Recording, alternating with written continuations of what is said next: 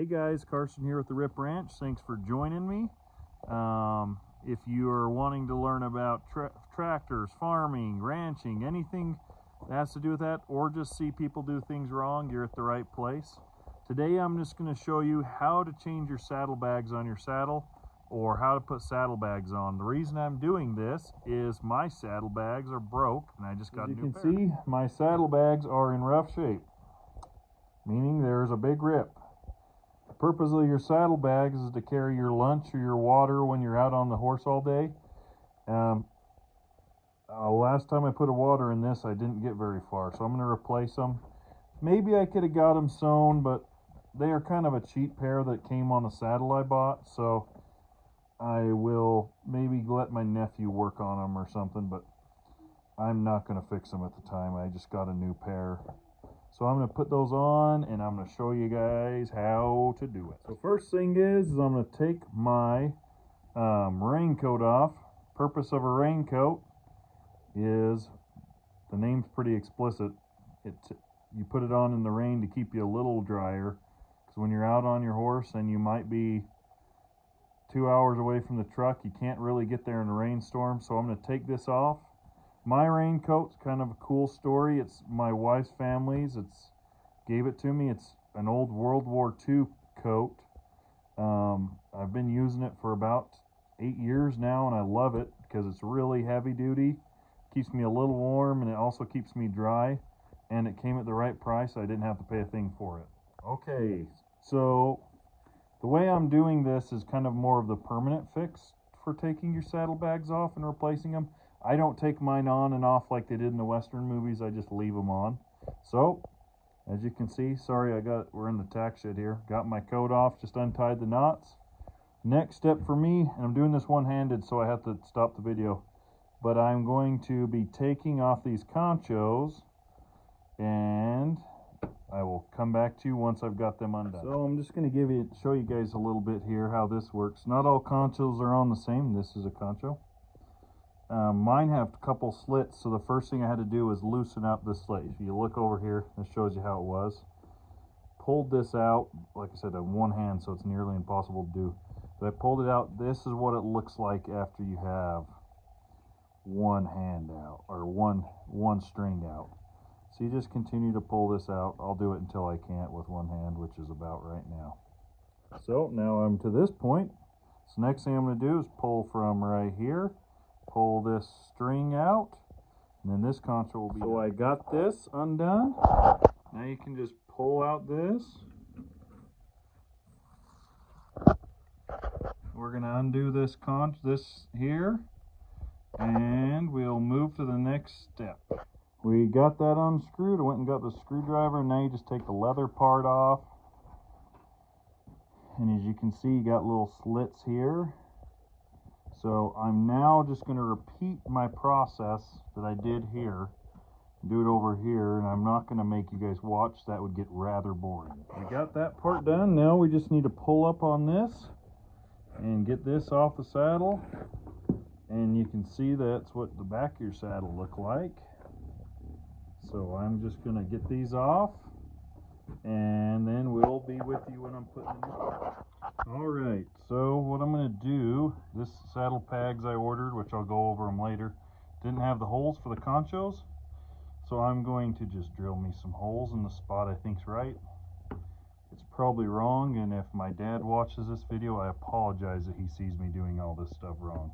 But it will work, and that's what's important to me. Alright, so I got the first set of conchos on, and I'll do the metal part of it, and we'll go from there. This side I was missing a nail. I didn't have one to replace it, but I got the screw back in. Didn't have the nail. I replaced that nail, put it in, put that in.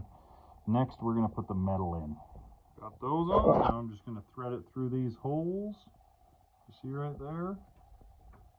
Just going to thread it through those holes, and we'll be... Okay, I got the one side done, and the other side done. But you notice I only got one thing. The other one I had a cut right here too to go through. Where these are a lot thicker than the last ones, I'm going to have to just make another slit.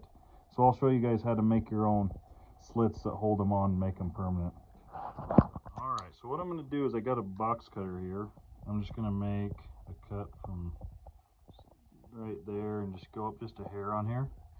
Then do it on the other side, and then I'll see how that works. All right, got my holes cut there and there, just there.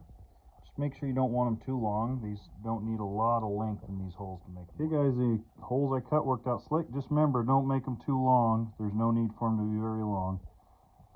They're both on there now.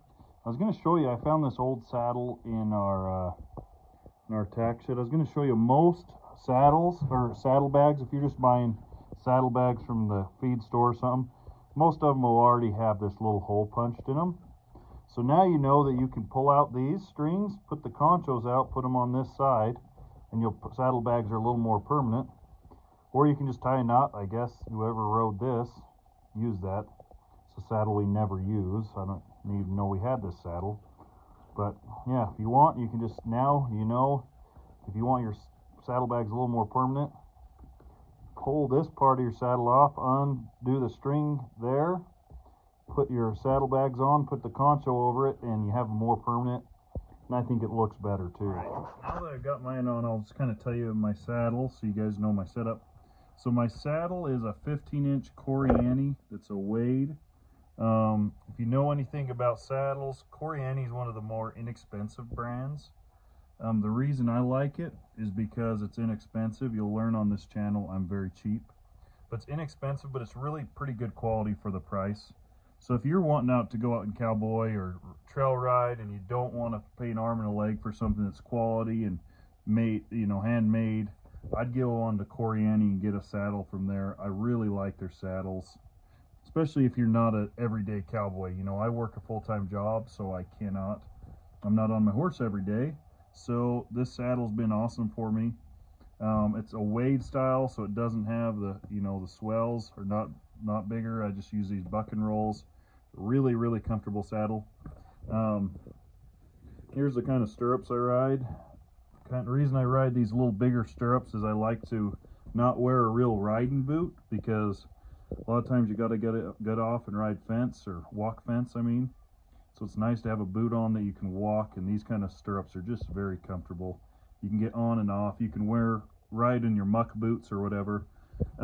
These saddlebags, they're honestly bigger than I like.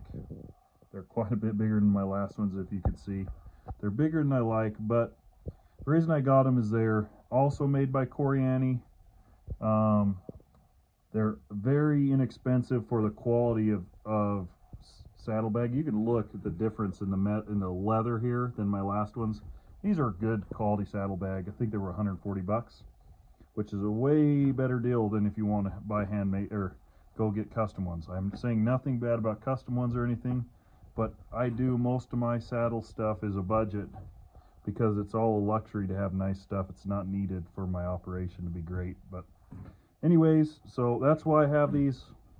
They're a little big for my liking, but I guess I will be able to pack an extra bottle of water, and I'll be able to get fatter because I'll be able to have 2 sandwiches instead of 1. Anyways, that's the tour of my saddle. Anyway, so it's a Coriani. You can get them on Coriani.com, I believe, or CorianiSaddles.com. I think they said these would take 4 weeks, and I think they got them to me in 2 weeks. So just know that you're not going to be able to order online. You got to call in and order. They're kind of an old school company, but I think that's cool because they have some old school quality too. Really cool stuff. Anyways, there is the tour on how to put your saddlebags on in a more permanent fashion. So in the last video I did, I changed the trailer tire without a jack. I had some interest in how I did it that way and why I did it that way. So I'm going to be changing the spare off and putting the normal tire back on. And I'll give you kind of a little more in-depth when I'm not in a hurry trying to look. Here's the tire we're going to change.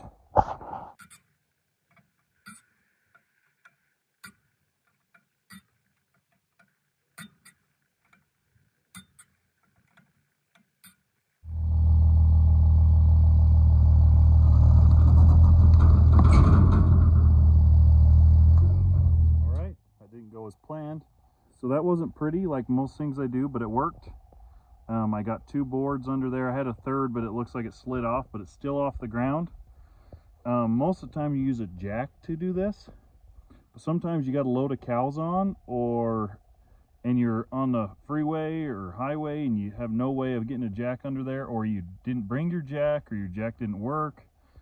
This is a really neat way. I just found these 2 boards on the ground. They're just scrap boards, nothing special about them.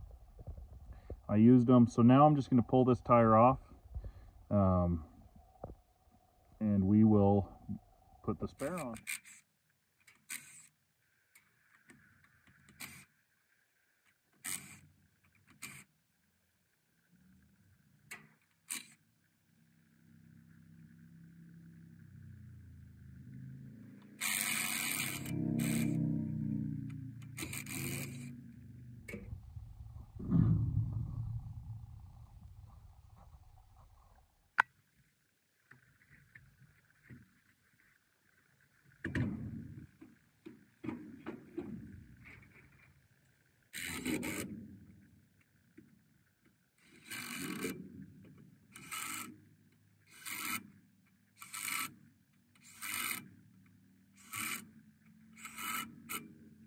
Alright, so I'll show you how I just back off it, and then we'll just give it a quick tighten up with the star wrench instead of just the impact gun.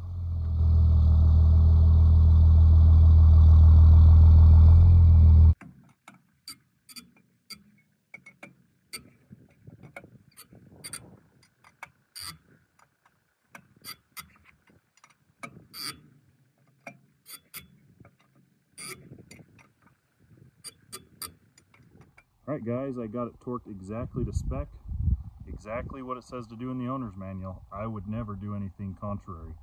So now it's ready to go. The cool thing about this is if you lose your jack, or you're on the side of the road and there's no way to really get a jack under where you're at, usually you can get a couple boards under there.